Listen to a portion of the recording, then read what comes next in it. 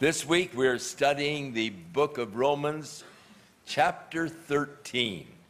Such a short little chapter that it's easy to read, and I would encourage you to read it over this afternoon again. If you've been reading it all week, read it once again, and then come and join with us tonight as we study the 13th chapter of the book of Romans.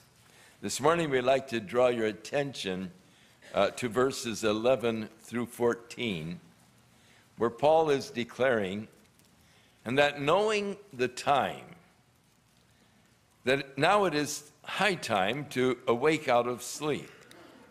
For now is our salvation nearer than when we believed. The night is far spent, the day is at hand.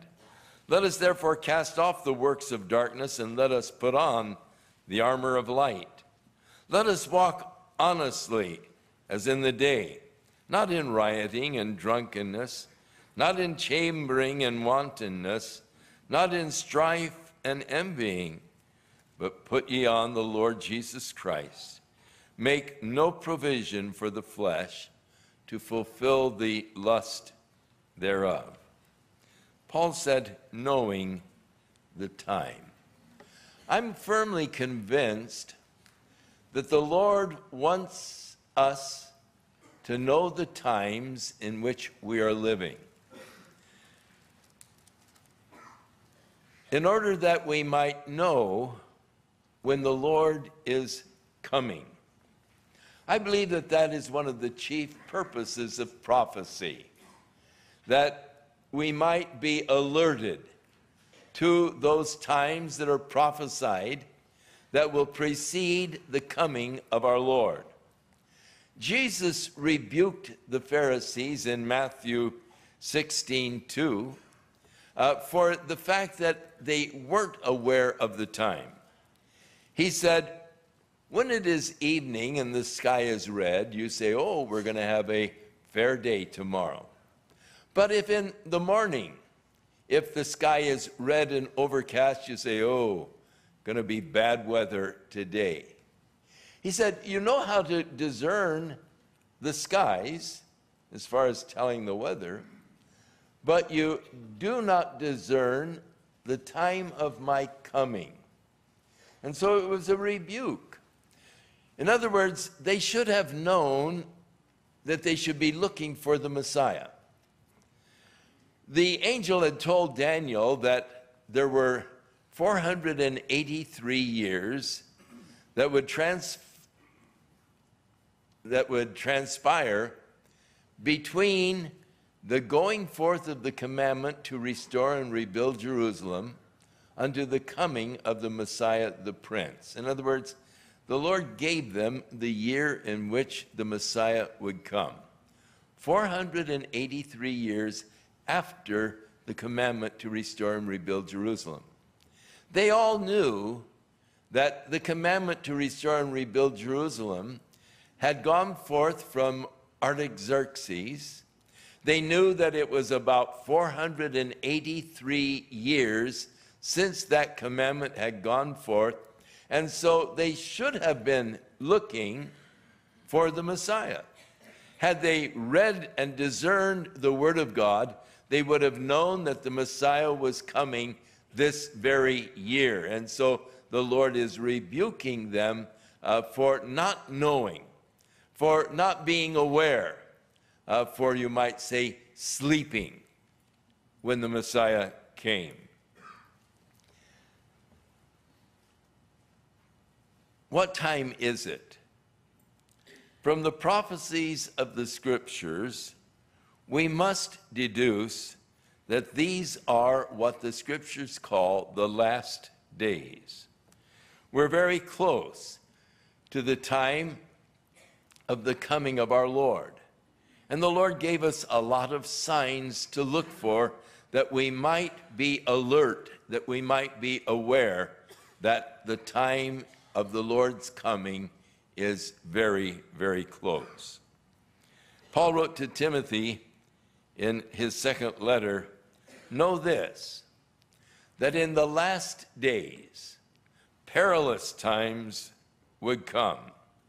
because men would love themselves, and they would be proud, boastful, blasphemers, disobedient to parents, unthankful, unholy. They would be without natural affections. And let me say, natural affections is for a man to love a woman and a woman to love a man. That's natural. And anything else is unnatural. But they will not have natural affections. They will not keep their word. They will be slanderers and without self-control. They will be brutal and despise those that are good. They will be treacherous, rash, and conceited, and their love for pleasure will exceed their love for God. These are the indications, Paul said, that we will know and be assigned to us that we are in the last days. Peter talks about the last days. And in 2 Peter 3:3, he said, "Know this, that there shall come in the last days scoffers who are walking in their own lust, and they say, 'Where is the promise of his coming? For since the fathers fell asleep, all things continue as they were from the beginning of creation.'" This is known as uniformitarianism, and it is the basis for the evolutionary theory, that all things continue as they were from the beginning. That God may have created the earth. We know that the earth began somehow, somewhere, but he then just sort of let it evolve on its own. And I must confess, difficulty. I really don't have enough faith to believe what they say is science. For they say that this whole vast universe, all of the galaxies, all of the stars within the galaxies and the planets and the moons and so forth, all of them were at one time compressed in a small little particle of dust about the size of a dried pea. That just challenges my imagination. I cannot accept that. Maybe I don't know physics well enough, or maybe I'm just smart enough to realize that that's stupid. It doesn't make sense. I can't even imagine myself reduced to the size of a dried pea, much less this whole vast universe. But that dried pea exploded in a great bang, and all of these galaxies and stars and so forth were thrust out. And that the sun, this ball of gas out here, as it was spinning, the planets were tossed out, little balls of gases that were spinning. And that as they cooled off and so forth, they developed the crust, and thus we have our planetary system. Interesting. The sun, a ball of gas spinning in a clockwise direction. How is it that the planets are moving in a counterclockwise direction? Wouldn't you think if we were thrown off from the sun, spinning in a clockwise, that we would be spinning clockwise around the sun instead of counterclockwise? How in the world did that happen? Well, I don't know, and neither do they. A lot of anomalies that we just can't understand or explain. And as Peter went on to say, that people are ignorant of the fact that God exists outside of our time continuum, and that with the Lord 1,000 years are as but one day, and one day as 1,000 years. And then he assures us that God is not slack concerning his promises. That is, the promises that Jesus would come again. but he is long-suffering to us, because he's not willing that any should perish, but that all should come to repentance. And so he says that one day the Lord will come as a thief in the night, and the heavens will pass away with a great noise. Now that's a big bang, and this one I do believe in. And the elements shall melt with a fervent heat, and the earth and all of the works that are in it will be burned up. And since all of these things are going to be dissolved, what manner of persons ought we to be in all holy living and godliness, as we look for the coming of the day of God, wherein the heavens, being on fire, will be dissolved, the elements will melt with a fervent heat. Nevertheless, we, according to his promise, look for the new heavens and the new earth, wherein dwells righteousness. Wherefore, seeing that we look for such things, let us be diligent that we might be found by him in peace, without spot and blameless, and account that the long suffering of our God is to give people more time to be saved. The prophet Ezekiel testified of things that would be happening that would awaken us to the fact that we're getting close to the end. And he talks about, in chapter 36, of the redevelopment of the agricultural potential of the land of Israel. Back in 1897, the Jews got the idea to go back to Israel and to begin to develop the agricultural potentials that are there. They came to the valley of Sharon, which is and was at that time a boggy swamp filled with malaria.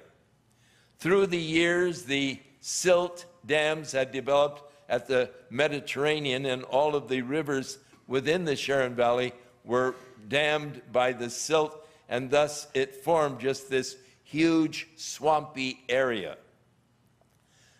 just totally uninhabitable. But the Jews came in and began to buy up that property. And those who were selling it laughed all of the way to the bank at how foolish and stupid the Jews were for buying that worthless acreage. But when they purchased it, then they opened up the rivers. They removed the silt dams, allowing the rivers to again flow into the Mediterranean. They began to plant groves of eucalyptus trees that drink up a lot of water, and then they began to plant the citrus, and it became really a very productive area for citrus trees, and they began to sell the Jaffa oranges around the world. The same is true of the Valley of Megiddo. The Jarbach river was dammed up with silt, and it was a malaria-filled swamp. They drained that, and they began to plant their very fertile soil, and of course, it is today grows 3 crops a year in that valley. And they developed that agricultural potential just like Ezekiel prophesied they would in Ezekiel chapter 36. In fact, Ezekiel said, "The desolate land will be tilled, and they shall say, 'This land that was desolate has become like the Garden of Eden. And the waste and the desolate and the ruined cities have become fenced and are inhabited. Then the heathen that are left round about you will know that I am the Lord that builds the ruined places, and I plant that which was desolate. I, the Lord, have spoken it, and I will do it." I like it when God brags. I said it, I'll do it. And what can you say? He's done it. chapter 36 of Ezekiel has been fulfilled in the last century. In Ezekiel chapter 37, the Lord said that he's going to gather then the Jews back into the land. Though they have been scattered all over the world, he's going to bring them back and plant them there in the land, and they would become a nation once again. In May of 1948, they announced on the 14th that Israel was once again a nation among the nations of the world. The prophecy of Ezekiel, their becoming a nation, was fulfilled. Ezekiel went on to say that they would no longer be two nations, but they would be one nation. When Israel went into captivity, we know that at the death of Solomon, the nation of Israel was divided into the northern and southern kingdom. The northern kingdom of Israel, the southern kingdom of Judah. And Israel went first captive by the Assyrians, and then about 100 years later, the southern kingdom of Judah was destroyed by Babylon. But the Lord said when they come back, they'll be one nation, no longer divided, which, of course, has been the case. Now, in chapter 38, the Lord said when he has gathered them again into the land and they are dwelling there, that he's going to put an evil thought into the minds of the leaders of Russia, and they will mobilize the Muslim nations, beginning with Iran, and they will attempt to annihilate Israel as a nation. It's interesting, Israel has had problems from its birth. The moment that Ben-Gurion announced that Israel was a nation, Syria attacked from the north and took the Golan Heights. Egypt attacked from the south and took the Sinai Peninsula. And Jordan attacked from the east and took the West Bank. So that Israel was left with just a small little portion of land, which they fought bravely for and were able to maintain as Israel. But then in 1967, Jordan, Egypt, and Syria decided that they were going to eliminate this new little nation of Israel. Nasser ordered the UN troops out of the Sinai in order to make it easy for the Egyptian troops to come marching against the little territory that was held by the Jews. But they went out, and as David against Goliath, the Israelis in that 6-day war took the Golan Heights back from Syria. They took the West Bank back from Jordan, and they took the Sinai Peninsula from Egypt. So they vastly expanded their territory in 1967 in that 6-day war. In 1973, again, Egypt and Syria decided that the time had come to destroy the nation of Israel. And on Yom Kippur, the highest holy day for the Jews, when there are no cars being driven on the streets by Jews, when there are no radio or TV broadcasts, but all of the Jews are gathered in their own homes to worship the Lord. On that day, they decided was the day for their surprise attack, which they called the War of Annihilation. And they were planning in that war to annihilate the nation of Israel. We happened to be in Israel at that very time, and we were staying in the Intercontinental Hotel there in the Mount of Olives.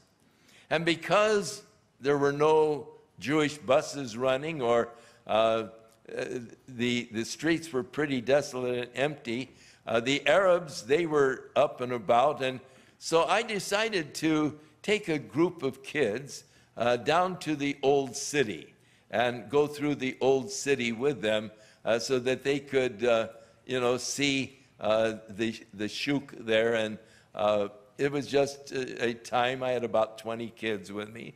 And so we walked down from the Mount of Olives through the Kidron Valley up on into Jerusalem, the old city of Jerusalem. And as we were coming into the shuk area, we heard the sirens going off, and we saw these guys closing down all of the shops.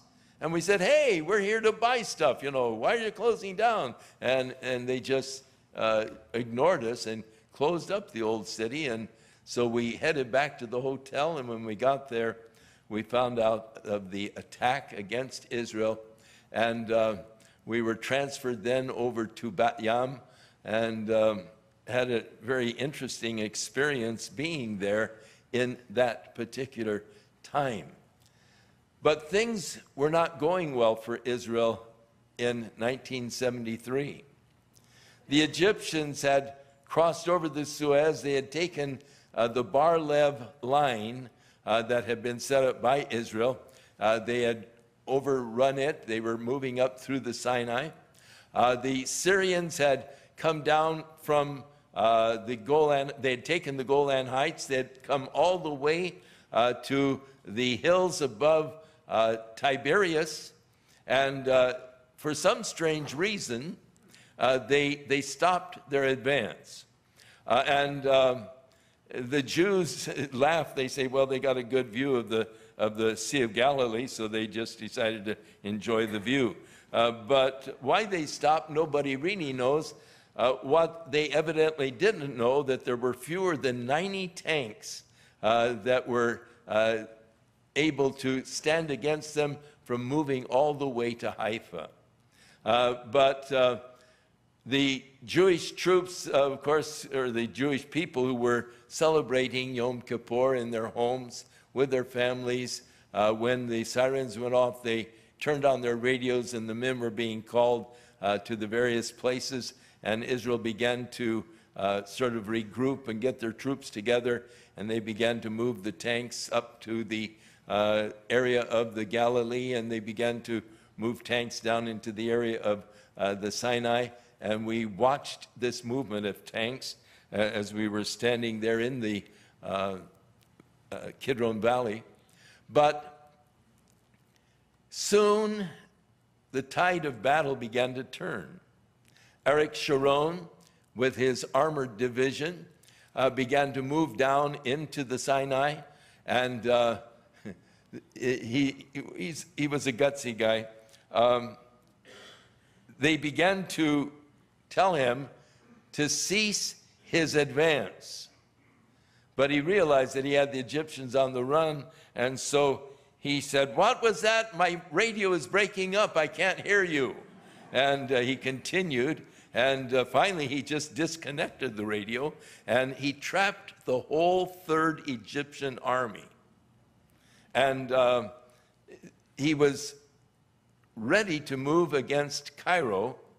And of course, up on the Golan Heights, they began to drive the Syrians back. They had destroyed the Syrian Air Force in the first couple of days, and they began to drive the Syrians back. And so Syria and Egypt began to pressure for a ceasefire.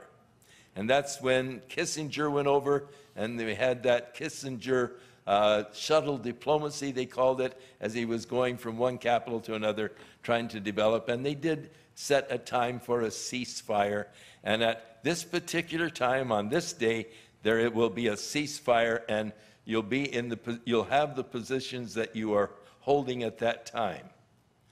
Well, the Syrians, in their endeavor to pressure this ceasefire, to pressure the world, to pressure Israel to stop, because Israel had come within 19 miles of Damascus.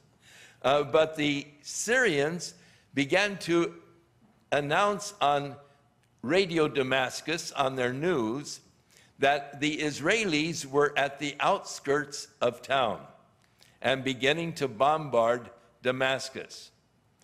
Out on the Golan Heights, the fellows who were in charge of the tanks were listening to Radio Damascus.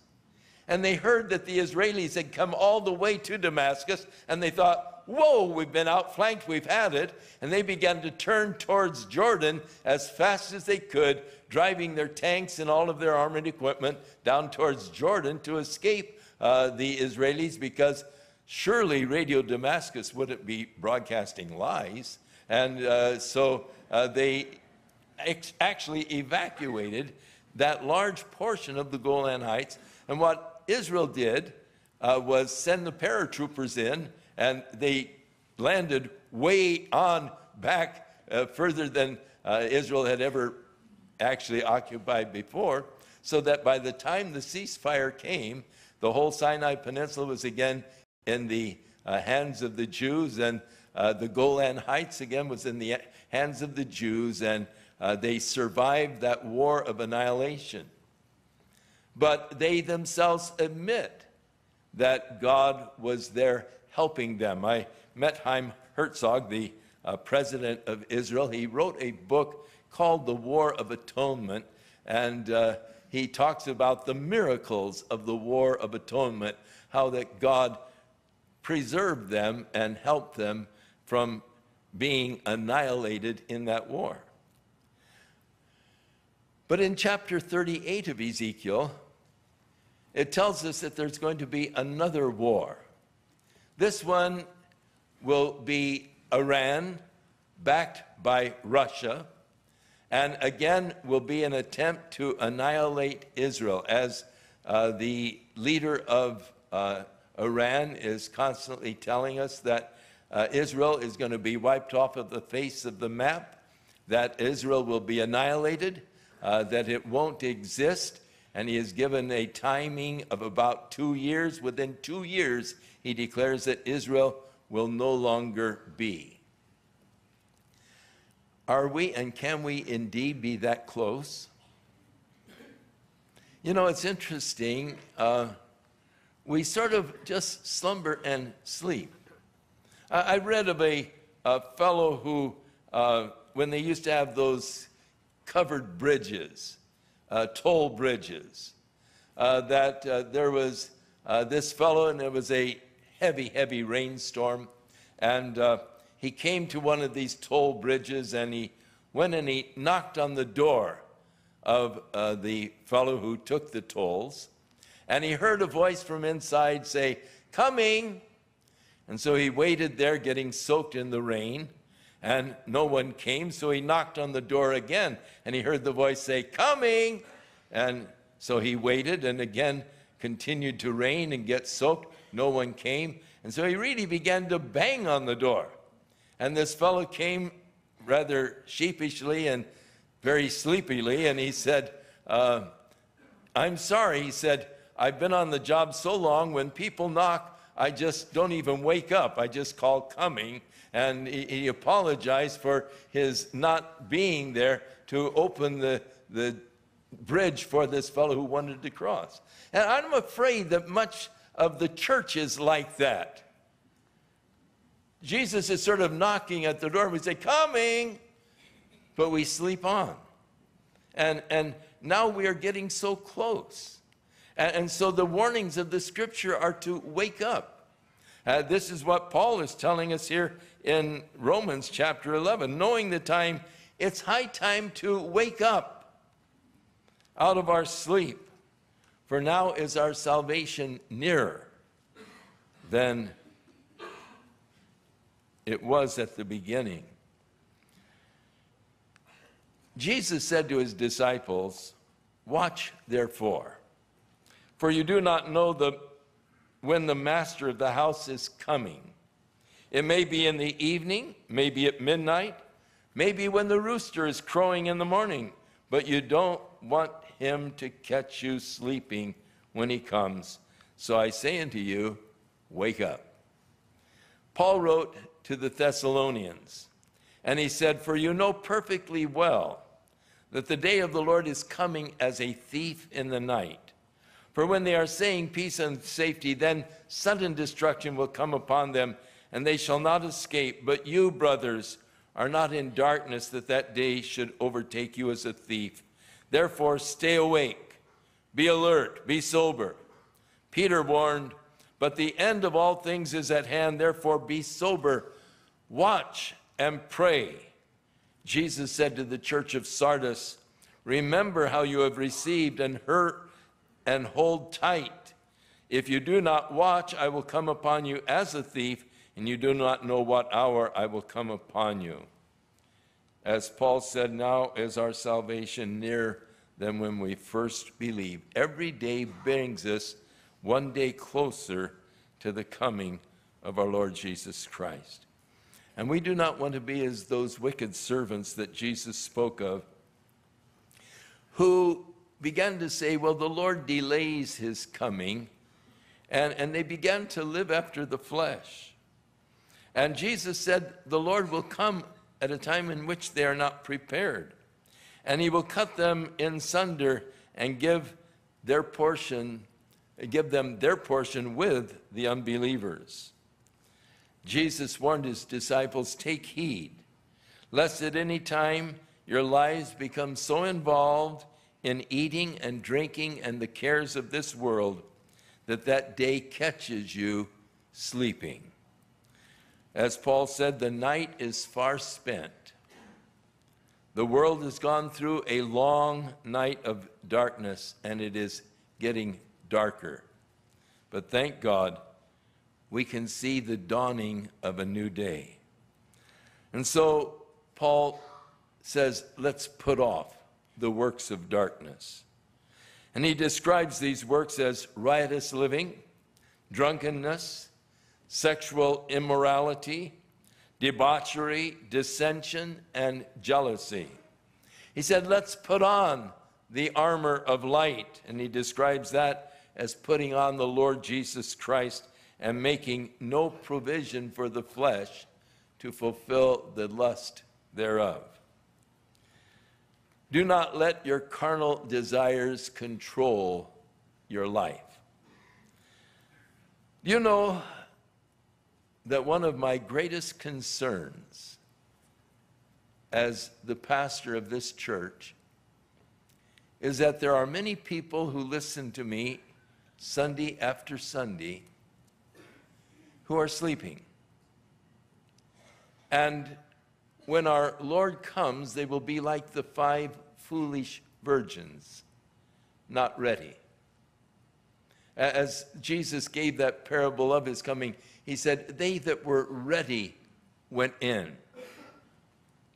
And I am fearful that there are many who will not be awake. They won't be ready. And when the Lord comes, they will be left here because they haven't taken heed to the word of the Lord. It doesn't mean that they're going to be lost, but it means that to be saved is going to be difficult. It will be through martyrdom. It will be through their refusal to take that mark that everyone will be required to take if they're going to buy or sell. That mark that will be forced, and if a person refuses, they'll be put to death. But that's a hard way to go. And I'm fearful that there are many that are going to be in that number that are not really ready, alert, waiting, and looking for the Lord to return, but are like the foolish servant that said, my Lord delays his coming. And they live as though there was not going to be any radical change very soon. But I'm convinced that we are on the border of the return of the Lord. You say, oh, Chuck, you said that back in 1970. Yep. And we are now 37 years closer. But we're getting very, very close. So, as Paul said, knowing the time, high time to wake up out of our sleep. For now is our salvation nearer than when we believed. The day is far spent, or the night is far spent, the day is at hand. As Jesus said, when you see these things begin to come to pass, look up, lift up your head, for your redemption is getting close. Russia is supplying Iran with weapons, with nuclear technology. They are supplying Syria with all kinds of armament, tanks and anti-aircraft batteries and so forth, and they are preparing to destroy the nation of Israel. And God tells us that when that happens, that God himself will intervene and destroy them. And he'll take the blindness away from Israel, and that he will be known by them, his spirit will be upon them. But that means that the church will not be here. By then the church will be raptured, and we will be with our Lord in heaven. While these events are taking place, God will seal the Jews. He'll take them through the Great Tribulation. But it's so important. Wake up. The coming of the Lord is drawing nigh. Father, as we look at our world and as we read and we see on television the events that are taking place, and we get the information, Lord, of these things that are transpiring. And even as some are predicting that before the year is out, this war of annihilation could begin. We pray, Father, that we would not be sleeping any longer, but that we would wake up to the day and the hour and the time in which we are living. And Lord, let us put off the works of darkness and put on the Lord Jesus Christ.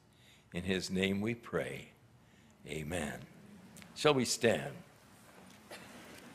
We'll have much more to say about this tonight. We've run out of time, so we'll go into the subject further.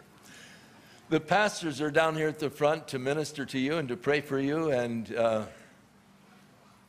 if you've been sleeping, I'd encourage you, wake up. Come on down and say, lay hands on me that I might wake up. And be alert that we are getting so close to the end. And may the Lord be with you. And may the Lord awaken each of us to the times in which we live. May we not be like that sleeping guard who just says coming and then forget or keep on sleeping through the indications that the Lord is giving to us that his return is at the doors. The Lord bless thee, the Lord bless thee, and keep thee. The Lord make his face to shine upon thee, and be gracious unto thee, and be gracious unto thee.